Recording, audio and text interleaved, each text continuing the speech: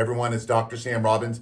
Today I'm going to tell you the exact correct way that you're supposed to have almonds. I'm at my mom's house. We have my little Mandalorian friend over here. My niece, who's got the greatest name in the planet. Samantha, and my little puppy over here, because she's chewing on something that she's not supposed to be chewing on. Anyhow, almonds, you should have raw almonds, not roasted almonds, but you're supposed to soak them, right? I don't know if you can see it over here. You just soak the almonds in water, and you do it overnight.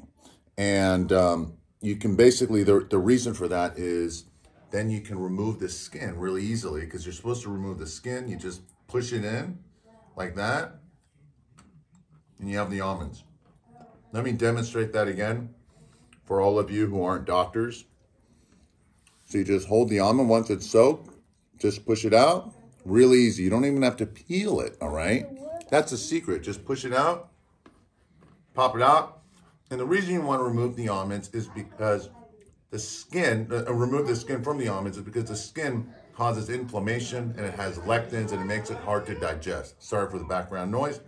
So now it's easier to digest. You have less stomach problems, less lectins, less inflammation. So raw almonds, soak them overnight for about, overnight. Then eat them, push them out, just like that. And then enjoy your almonds. Hope you like this. Share it with a friend if you found it helpful. Make sure you subscribe to this channel. Click the bell icon so you'll be notified. Got some other important information underneath in the description area. Say hi to everybody. Say bye. Bye. Bye. Bye.